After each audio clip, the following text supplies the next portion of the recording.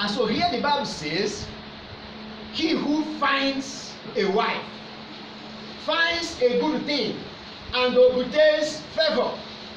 Now, if you find a wife, but the one you found is not the one that is suitable for you, because God said, I will make Adam a helper, the one that is suitable for him.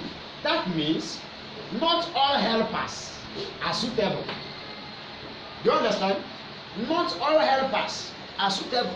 Many of us are suffering because we are now one with somebody that is not suitable for us. Meaning it becomes a self-made challenge. It becomes many family challenges or family crises is self-made just because we failed it here. Why am I teaching us all this? We are past this stage. We are past this stage, but we are giving birth to children. We have brothers. We can become marriage counselors. So we need to know the truth, to teach the truth, in order to avoid repetition of history, as they say. In order to avoid the repetition of mistake.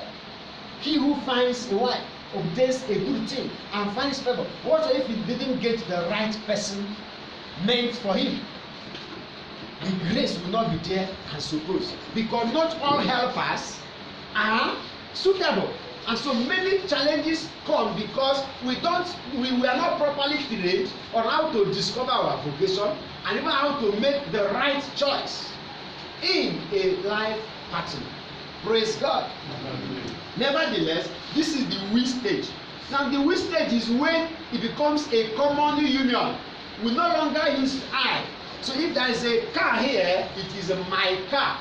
But if there is a car here, it is not my car. It is our car. So it is wrong to say this is my car if there is a car here, because this is we stage. It's in the I stage you use the pronoun I or my. Okay, but here it is we. If there is money here, it is our money, irrespective of whether it is the wife or the husband that makes it. And it's because that if we don't have this understanding, car can cause challenge here. Finances will cause challenge. Etc.